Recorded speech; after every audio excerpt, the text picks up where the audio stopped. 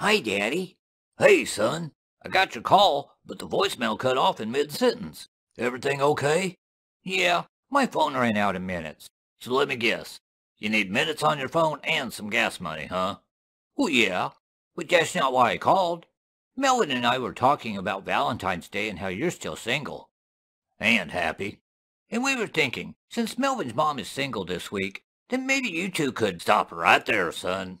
You really think a holiday designed to get men to buy stuff for women will get a guy like me to go out with a woman who raised a lazy, limp-wristed, soy-drinking, leftist male feminist? We don't use the word male anymore. Too offensive, huh?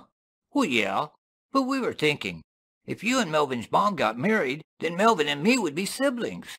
Well, you always did say you wanted a sister, but the answer's still no. But it's Valentine's Day. Son, let me explain something about relationships. The holidays pile up and your bank account goes down. Right now, I celebrate your birthday, Independence Day, and Thanksgiving.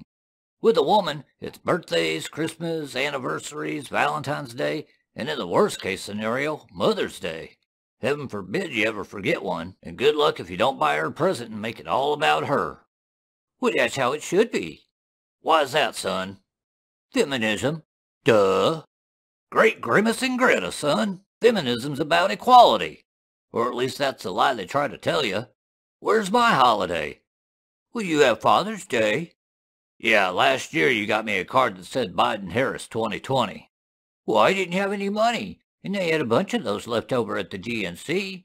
Besides, you always said it's the thought that counts. Uh-huh. My point is that I didn't complain because I'm a man. You tell Mervin. It's Melvin, Daddy. Whatever. Tell it to forget Mother's Day this year and see what happens. His mother won't let him.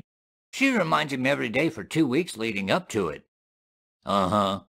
So you won't go out with her? Is she paying? Well, no. There's your answer. See you, son.